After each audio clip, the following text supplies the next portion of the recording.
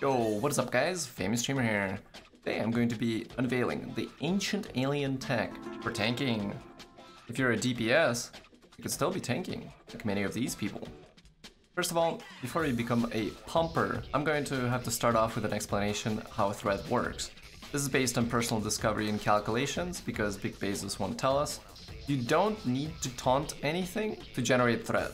All you have to do is swing your sword 1 or 2 times and block, based on the type of mob that you're fighting. Weirdly, this doesn't work on greens, even though they behave like an elite pack of lemmings, but let's not get sidetracked.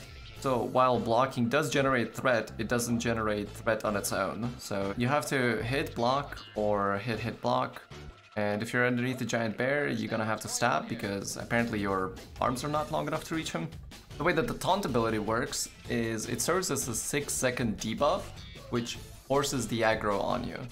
So pretty much it's an oh shit button or a button to AV aggro things. However, maintaining the aggro has to do more so with how much damage you're putting out and how much you're blocking, rather than how many abilities you're using. Nobody actually knows how taunt works, so moving on. Holding right click the entire time pulls out your shield faster than clicking it. It actually doesn't, but you can't mess it up, so it technically does. I don't know, it's kind of weird. If you're holding it, it's not gonna hurt. Number 13, the Burger King foot lettuce. For your gear, you're going to be running all heavy, tower shield, sword, and a hammer, or a great axe. For open world PvP, I prefer to take off the sword and shield and just play great axe hammer, since people don't actually hit you if you have a shield on. And please, take off that ugly looking helmet and let the hair run through the wind. There's actually a variety of different statted gear that you can find with different armor and elemental ratings, so you're going to look at that and take into consideration how much strength and con they give, obviously what perks there are on them, and I think the most important one is the tower shield, because there are shields that are tower shields, but they're barely stat-wise passing as a tower shield, if that makes sense.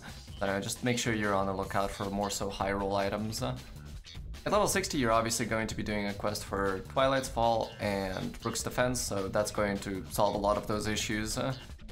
For those that don't know, it's the 580 sword and the 580 shield. For attributes, I go 300 con and the rest goes into strength. This way you can get the 300 con bonus for stun duration.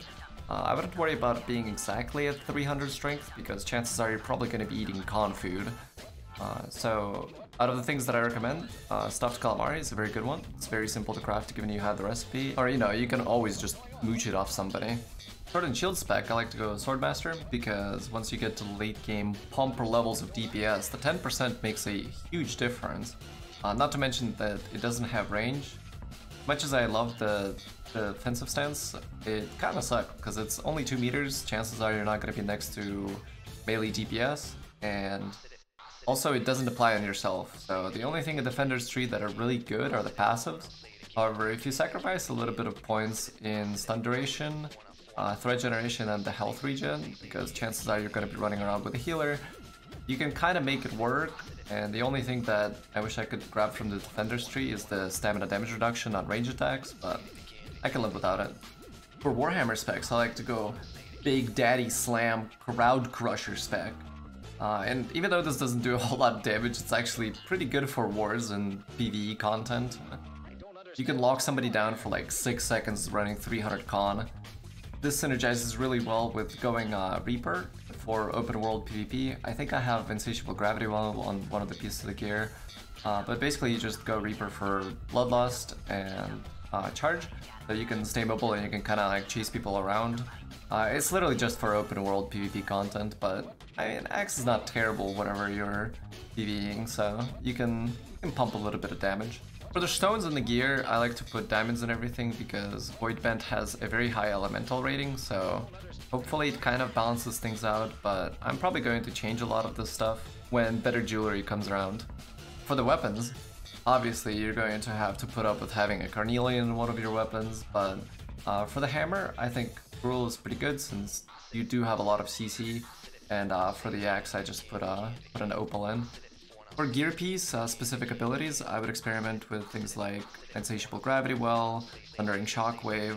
Personally, I'm addicted to a lot of empowers on block or crit, like haste and and damage amps or fortifying, so I can pump harder and faster. Also, healers heal you more based off of how many buffs you have on your bar. Alright, I think I got it all. Don't want to make this too boring and tedious, so if you have any questions, feel free to ask those in the comments, or you can just go to my stream and ask there. But I hope to see everybody juicing, and thank you all for watching, and have a good day. Peace.